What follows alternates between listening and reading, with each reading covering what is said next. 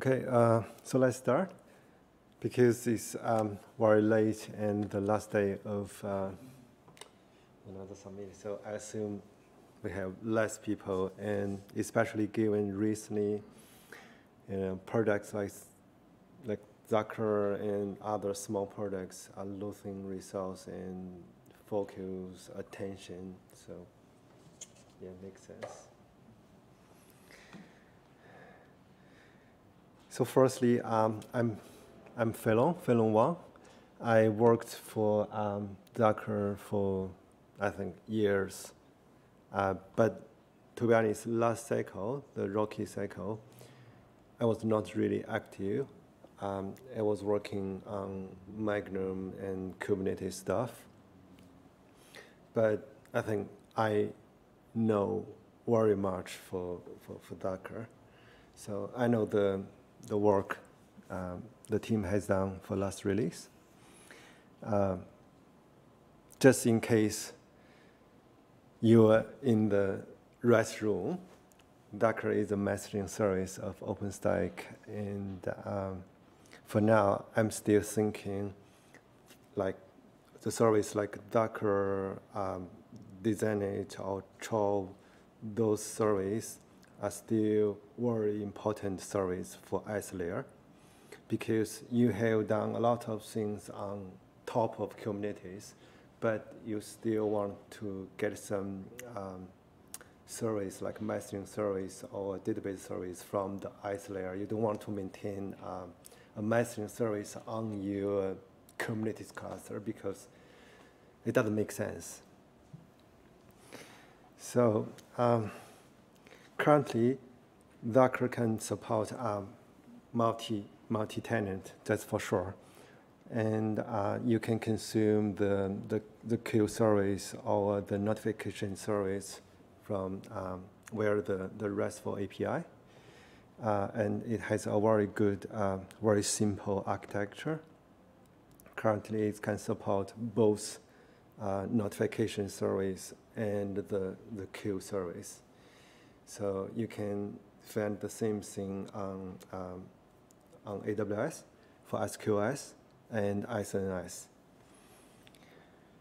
But I think you can only see the pops up the notification service on Google Cloud.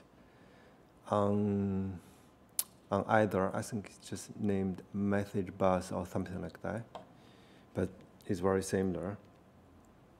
So this is the architecture of Zaqar. So there is a transport layer. Currently, the transport is just an HTTP implementation.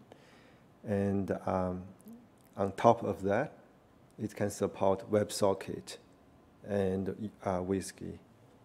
So with WebSocket, you can just get better performance compared with the traditional Whiskey HTTP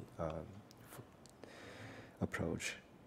And for backend, currently we can support MongoDB, the very stable backend, and Redis. And if you don't want to use any in-memory database, you can just use Swift. So for the feature and enhancements we have done in Rocky is, firstly, we can support different format for client ID. So when user use Zaqar to consume the message from a queue, as a client, you have to specify your client ID to different yourself with all the other clients. So for the client ID, as before, we can only use a traditional UUID, but currently you can use a different format. But you have to limit it as the minimum characters and the maximum characters in the configuration file. And currently, we can support the queue filter when listing the queue. And the checksum function for message body for better security. And Yeah, we add 3 new reserved metadata in queue response body. That's for dead letter queue, and I can't remember the other 2. But those features has been done before, but we just need to add those metadata in this release. And the last one is send email subscription by Zaqar, because currently the only driver we can support for notification is send email. We can support like SMS or the other mobile notification because resource and yeah, whatever reasons.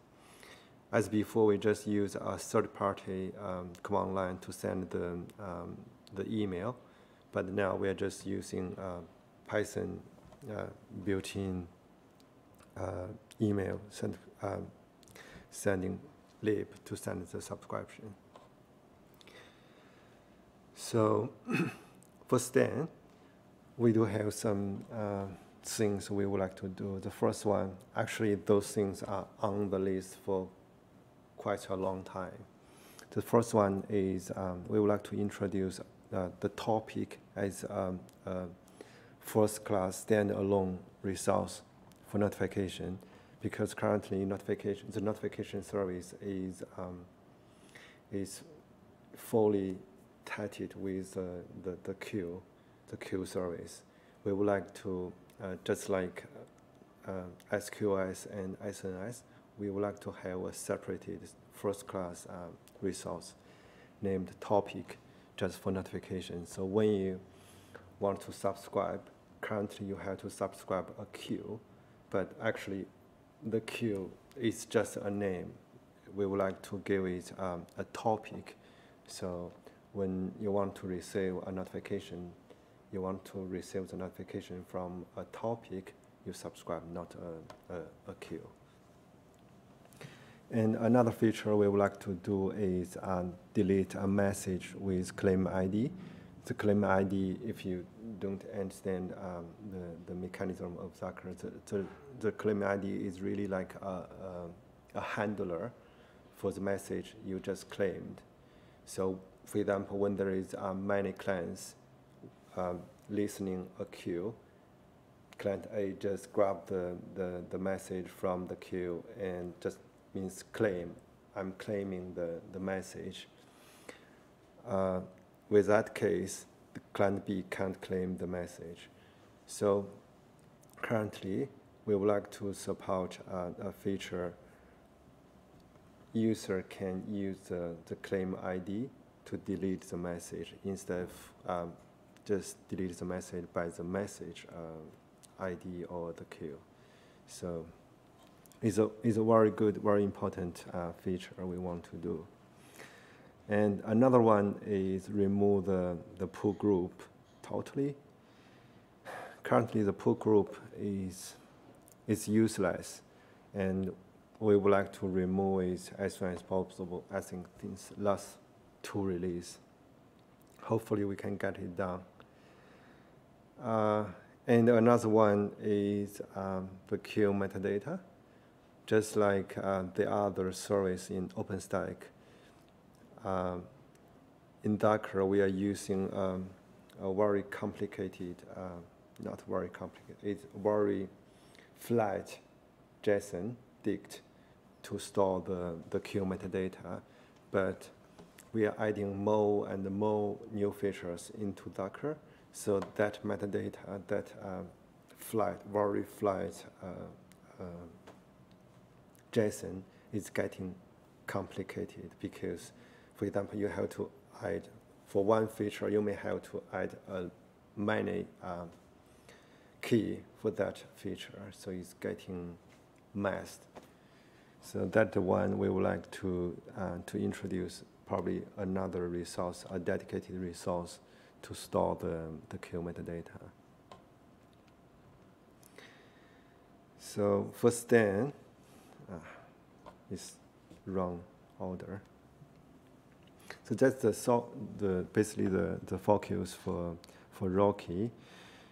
I think currently we're still focused on the scalability and the user experience. And to be honest, we're still trying to get more adoption. As far as I know, currently there is only one customer in China named Tsinghua Tongfang. They're using Zaqar as a notification service. And Rackspace deployed a very, very old Zaqar version, but I don't think they're using it anymore, so yeah. So that's it. I don't know why you guys are here to join this session, but just in case, I think just like most of the other small service in the OpenStack community, Zaqar needs some help and needs some more adoptions for Zaqar to help Zaqar improve. So it's, yeah, like we have discussed many times in the mailing list, it's just like a chicken egg problem. Missing adoption, so we're missing feedback, and without feedback we can't get it better. If it's not good, no adoption. So yeah, I think that's all. Any questions? No?